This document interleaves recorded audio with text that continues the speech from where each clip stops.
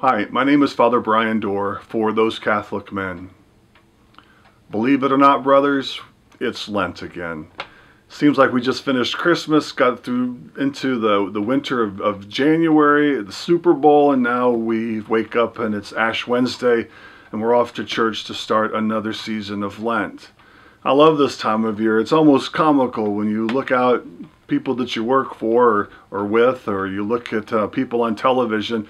People who probably never talk about their Catholic faith all of a sudden appear with ashes on their forehead. I really believe that maybe we should give out ashes every day if that's what people want, and maybe they'll come to church. All kidding aside though, it is interesting. I was puzzled by this when I was a boy. We put ashes on our forehead just after we hear the gospel preached from Matthew. Hear this every Ash Wednesday. Jesus said, "When you fast, do not look gloomy like the hypocrites. They neglect their appearance so that they may appear to others to be fasting. Amen, I say to you, they have received their reward. But when you fast, anoint your head, wash your face, so that you may not appear to be fasting." So right after we hear Jesus say, anoint your head and wash your face, we in turn go and put ashes on our forehead. Why do we do this? Why do we go out with ashes on our forehead so that everyone can see that we are Catholics and that we are repenting? Well, that's the issue. We're not doing this for anybody else but ourselves. When we put ashes on our forehead, we remember what the priest said.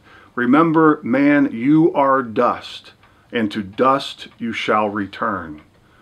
It's a great time to contemplate the fact that we are limited human beings, that we are mortal, that death will come for all of us, no matter who we are, what our circumstance, or what our age. It's to remind us that we should be continually dying to ourselves, so that when death truly does come, it should not bring fear to our hearts, because we should be prepared. We should be so dead to this world and alive in the spirit that death really is just a formality for us. So this is a great time. It's the season of Lent.